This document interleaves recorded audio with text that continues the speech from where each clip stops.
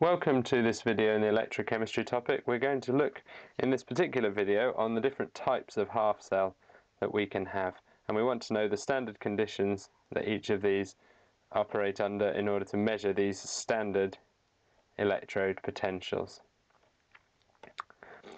So let's just start off with the simplest type of half cell, which we're quite familiar with if you've been watching the videos from the beginning, which is these metal-metal ion half cells. And in these half cells, we've typically got an electrode made out of a particular metal. In this case, it's a copper, a piece of copper that's acting as the electrode. And essentially, remember what the electrode is doing is it is acting as a conductor of electrons to connect with an external circuit.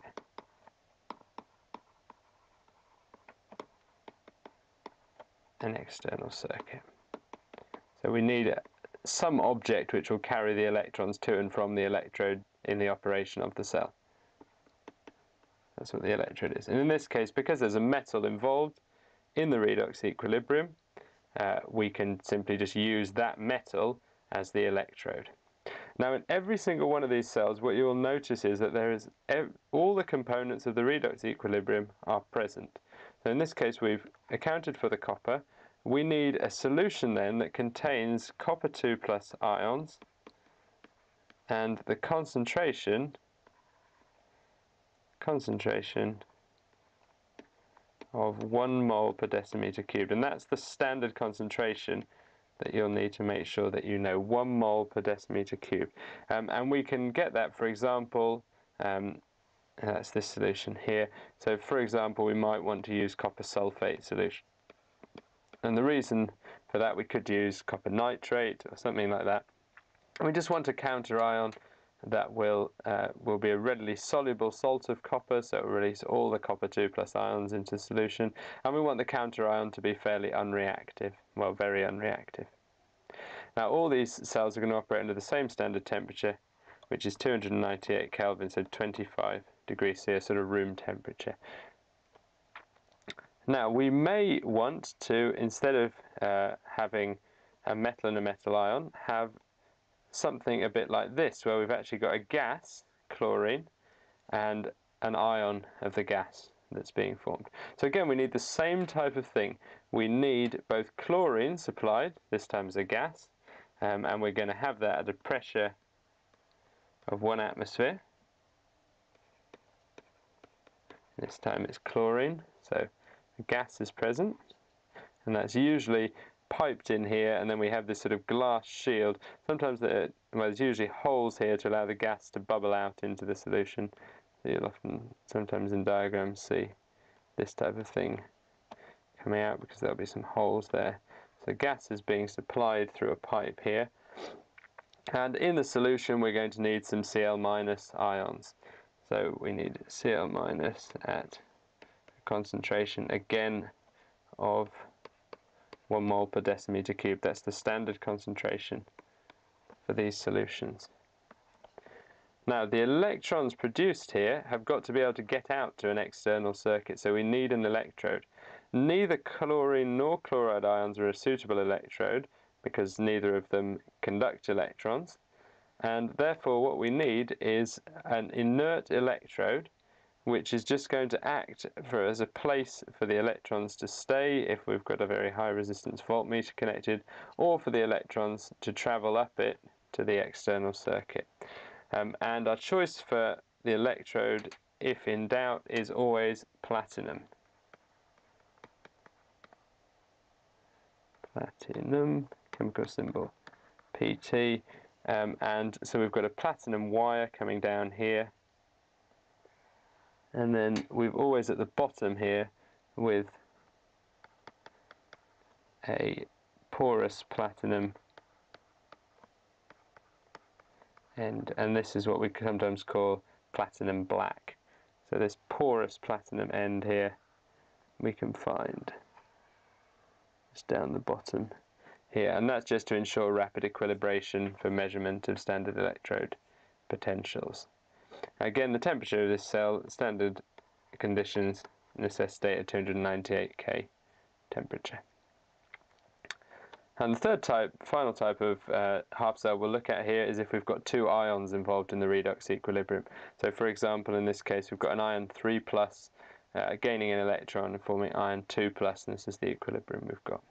So this time we've got two reagents that are in the same phase, so they're both going to be in the solution. So we need both Fe2 plus and Fe3 plus in the solution. So we could have chosen perhaps a sulfate of iron 2 and a sulfate of iron 3 plus. It doesn't matter too much, but we've got both of these present in the solution. And in this case we could either have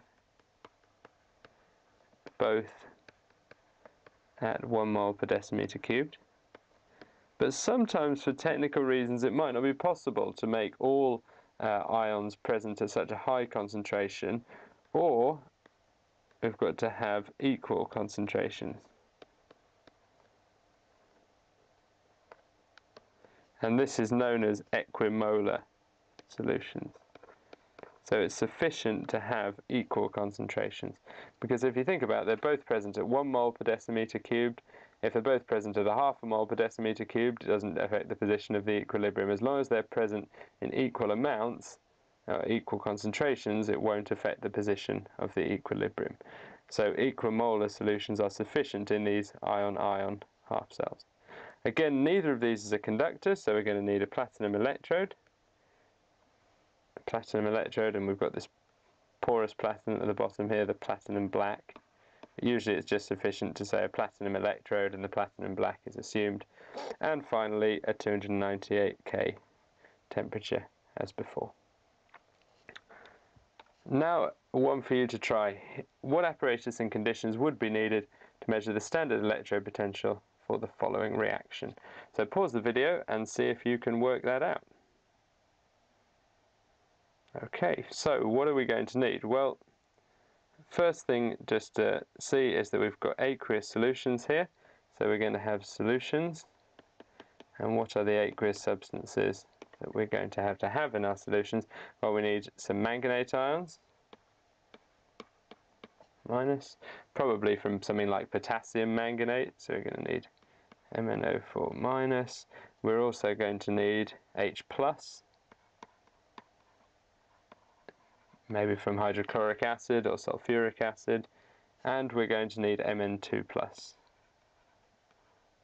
Again, perhaps a sulfate or a chloride, it depends on the solubility. You want a highly soluble Mn2 plus salt. And remember that we want these in equimolar concentrations, so whatever we can get.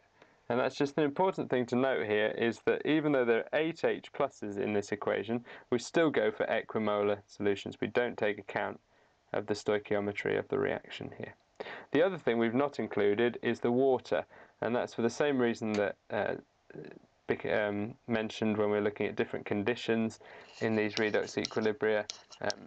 Solids and liquids don't take part in the equilibrium, at least their concentrations don't change, and there is in fact so much water around anyway that we don't need to include water. There's always going to be enough water around. Now in addition we need an electrode, and that's going to have to be a platinum electrode because there's nothing else here that could act as a conductor, and we need a temperature of 298 Kelvin.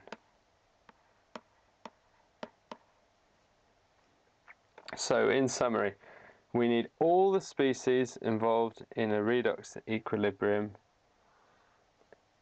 to be present in order to measure the half cell potential. If we want to make it a standard half cell potential, we need a standard concentration of 1 mole per decimeter cubed for everything in solution. A standard pressure for gases is 1 atmosphere, and a standard temperature for everything is 298 Kelvin. If a metal is not present in the half cell, you should use a platinum electrode. And if several species are present in solutions, then it's okay to have equimolar concentration, so same molarity, same mole concentration present. That's okay if you can't find solutions as concentrated as 1 mole per decimeter cubed.